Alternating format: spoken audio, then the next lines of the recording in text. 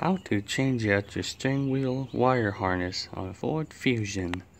This one here is for a 17 Fusion, and I'm going to change this out for the one with paddle shifter. This vehicle here did not have paddle shifters, so all you need to do is have a little small flat blade screwdriver and a medium sized flat blade screwdriver. Now this one here is already taken off the vehicle, but you will need to remove the airbag. You will need to disconnect the battery and so on. I do have a video on how to remove the airbag. And after that, you will want to remove the little trim bezel that is along here where all the buttons are at. I do also have a video on that.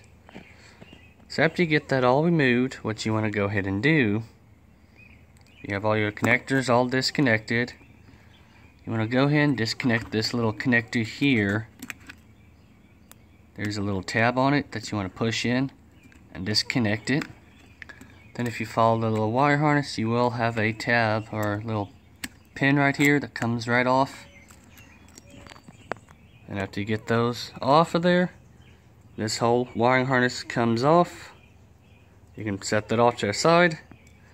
Get your one off your old vehicle, the one with paddle shifter, and all it is, same thing, but it'll have those extra two connectors that will fit into these holes here that you want to run the little wires to.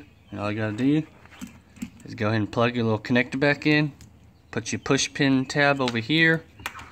Then since this one does not have paddle shifters, you will want to switch this little back trim panel out. So there's 4 screws, a little Torx bit. I believe the Torx is a T20. So after you get those 4 removed, you can go ahead and remove this little cover here. It's just being basically held on just by itself, nothing really holding into it. Go ahead and take that out, put in your new one.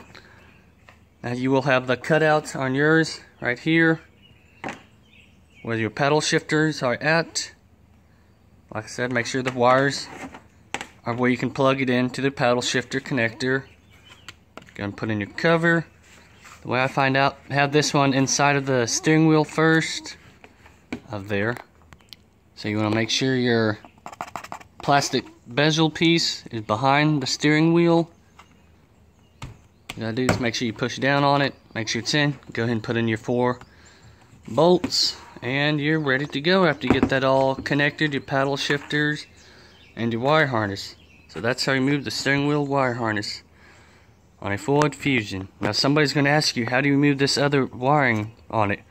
That's actually built inside of this. Since this one is heated steering, this one here you can't really remove unless you're going to unstitch all of those little stitching that's along here just to get the heating element out.